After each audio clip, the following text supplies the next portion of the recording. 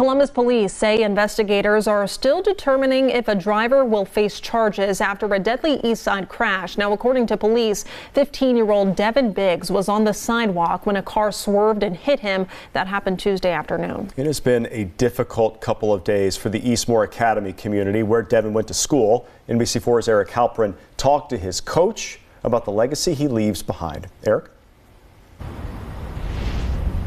Jared and Jen, Devin's coach, tells me he was always the first one at practice, setting everything up for everyone else so they could get going early.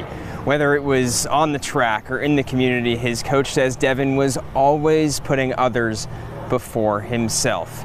Eastmoor Academy head cross-country and track coach Jason Lewis had a nickname for Devin. He called him the fastest freshman and says he knew he was going to be great.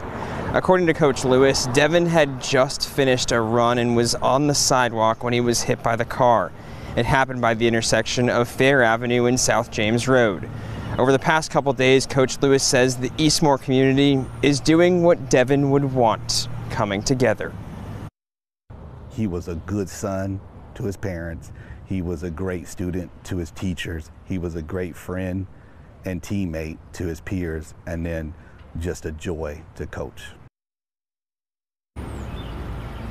And coming up on NBC4 at 6, what Devin's team will be doing to honor him. Local for you in Columbus, I'm Eric Halprin, NBC4.